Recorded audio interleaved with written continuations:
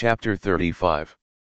Be glad, you thirsty desert, and rejoice exceedingly, and let the desert blossom as a lily. The desert places of the Jordan shall blossom abundantly and rejoice exceedingly. The glory of Lebanon and the honor of Carmel shall be given to it, and my people shall see the glory of the Lord and the majesty of our God. Be strong, you relaxed hands and feeble knees.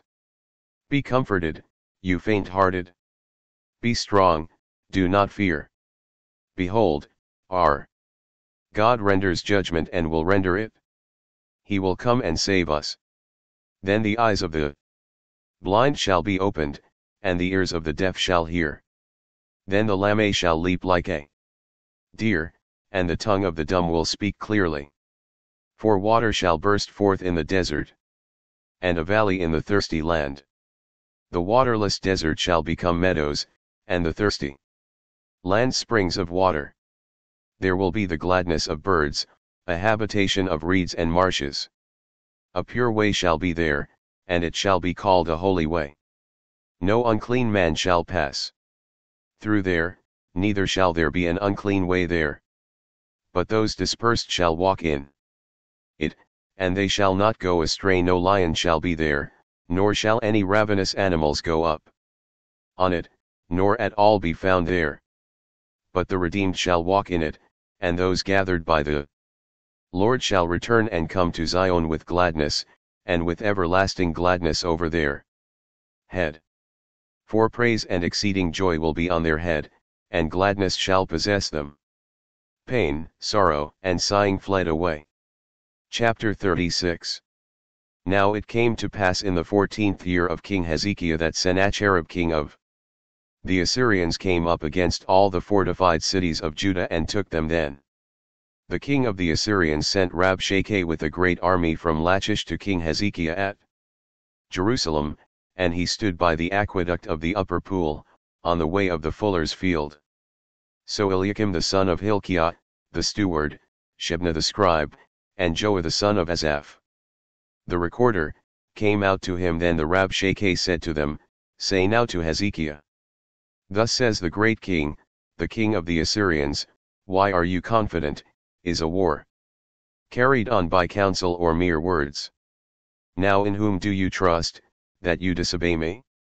Behold, you are trusting in the staff of this broken reed, Egypt, on which if a man leans, it will puncture his hand. So is Pharaoh king of Egypt and all who trust in him. But will you say, We trust in the Lord our God? Now therefore, make an agreement with my lord the king of the Assyrians, and I will give you 2,000 horses if you are able on your part to put riders on them. How are you able to turn back the face of one governor? Those who trust in the Egyptians for horse and rider are our servants. Have we now come up without the Lord to make war against this country? Then Eliakim, Shebna, and Joah said to the Rabshakeh, Speak to your servants in the Syrian language, for we understand it, and do not speak to us in Hebrew in the hearing of the men who are on the wall. But Rabshakeh said to them, Has my Lord sent me to your Lord? Or to you to speak these words? Has he not sent me to speak to the men who sit on the wall? So they may eat their own dung, and drink their own urine with you. Then the Rabshakeh stood and called out with a loud voice in Hebrew, and said, Hear the words of the great king, the king of the Assyrians. Thus says the king, Do not let Hezekiah deceive you with words, which will be unable to deliver you, nor let Hezekiah say to you, God will deliver you, and this city will not be given into the hand of the king of the Assyrians. Do not listen to Hezekiah, for thus says the king of Assyria, If you wish to be blessed, come out to me, and each of you will eat from his own vine and his own fig tree, and all of you will drink the waters of your own cistern, until I come and take you away to a land like your own land, a land of grain and wine, and of bread and vineyards. Let not Hezekiah deceive you, saying, God will deliver us. Has any one of the gods of the nations delivered its land from the hand of the king of the Assyrians? Where are the gods of Hamath and Arpad? Where are the gods of Sepharvaim? Have they delivered Samaria from my hand? Who among all the gods of these nations delivered his land from my hand, that God should deliver Jerusalem from my hand? But they held their peace and answered him not a word, because of the king's commandment not to answer him. Then Eliakim the son of Hilkiah, the steward, Shebna the scribe of the army, and Joah the son of Asaph, the recorder, came to Hezekiah with their clothes torn and told him the words of the Rabshakeh. Chapter 37. Thus it came to pass, when King Hezekiah heard this, he tore his clothes, covered himself with sackcloth, and went into the house of the Lord. Then he sent Eliakim the steward, Shebna the scribe, and the elders of the priests, covered with sackcloth, to Isaiah the prophet, the son of Amoz. So they said to him, Thus says Hezekiah, this day is a day of affliction, disgrace, rebuke, and wrath, for the pangs of childbirth have come, but there is no strength to give birth. May the Lord your God hear the words of the Rabshakeh, whom the king of the Assyrians sent to denounce the living God, and to insult him with words which the Lord your God heard. Therefore you shall pray to the Lord your God for the remnant that is left. So the servants of King Hezekiah came to Isaiah, and Isaiah said to them, Thus shall you say to your Lord, the Lord says this, do not be afraid of the words you heard, whereby the ambassadors of the king of the Assyrians denounced me. Behold, I will send a spirit upon him, and he shall hear a rumor and return to his land. Then he will fall by the sword in his own land. So Rabshakeh returned and found the king warring against Libnah.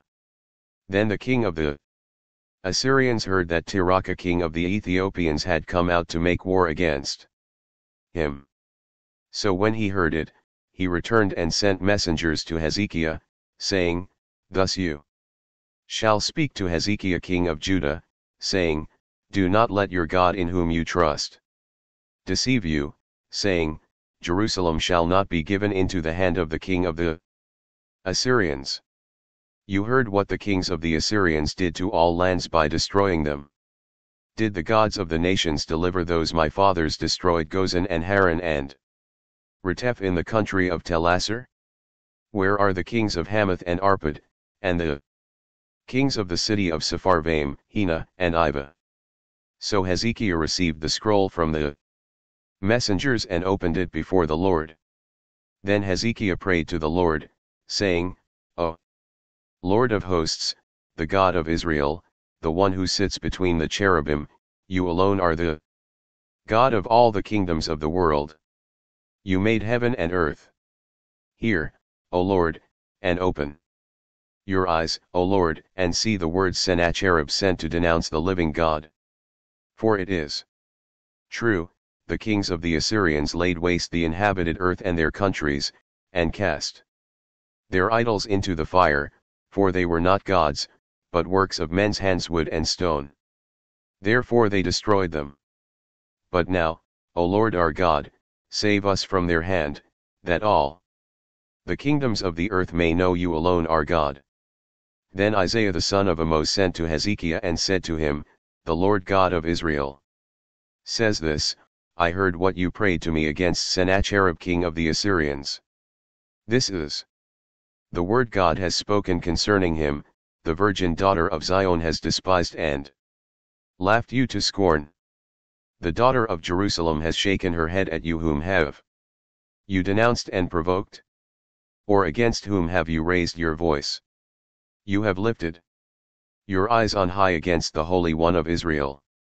By your messengers, you have insulted the Lord, for you said, By the multitude of my chariots I came to the height of the mountains, to the limits of Lebanon.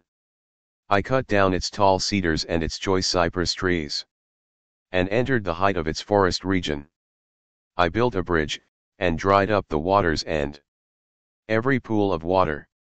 Did you not hear long ago the things I did? From ancient times I appointed them, but now have manifested my purpose to desolate nations in their strongholds and those who dwell in strong cities. I weakened their hands, and they withered, and they became like dry grass on the housetops and like weeds. Now then, I know your resting place, your going out and your coming in. Your great rage and bitterness has come up to me. Therefore I will put a hook in your nose and a bridle in your lips, and I will turn you back by the way you came. This shall be a sign to you, you shall eat this year what you sowed, and the second year what is left over, also in the third year sow and reap, plant vineyards and eat the fruit of them. So the remnant in the house of Judah shall again take root downward and bear fruit upward. For out of Jerusalem a remnant shall go forth, and those saved from Mount Zion. The zeal of the Lord of hosts will perform these things. Therefore, thus says the Lord concerning the king of the Assyrians, he shall not come into the city, nor shoot an arrow there, nor come before it with shield, nor build a siege mound against it. By the way he came, by the same shall he return, says the Lord. I will protect the city, to save it for my own sake and for my servant David's sake. Then the angel of the Lord went out and killed in the camp of the Assyrians 185,000, and when people arose early in the morning, they discovered all the dead bodies. Then Sennacherib king of the Assyrians departed and returned to Nineveh, and dwelt there. Now it came to pass, as he was worshipping in the house of Nisroch his god, his sons Adramelech and Sharezer struck him down with the sword, then escaped into the land of Ararat, and Esarhaddon his son reigned in his place. Notes from the previous page. 34:11 Reference to the measuring line is also found in Luke 6:38, with the same measure that you use, it will be measured back to you. 35:8-9 The dispersed will walk the holy way, a highway of holiness, carrying the light of Christ to the world. 36:1 An ancient Assyrian account of the events surrounding the siege of Jerusalem affirms that 46 fortified cities in Judah had already been taken by Sennacherib. 35:1-10 This passage is read on January 5, the eve of the feast of Theophany, on the feast day, January 6. 36:3 Shebna and Eliakim are mentioned in chapter 22. 36:4 The Rabshakeh was a chief officer in the Assyrian army.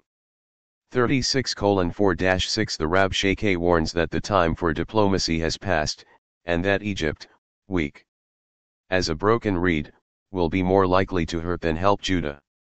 The situation for Jerusalem seems hopeless.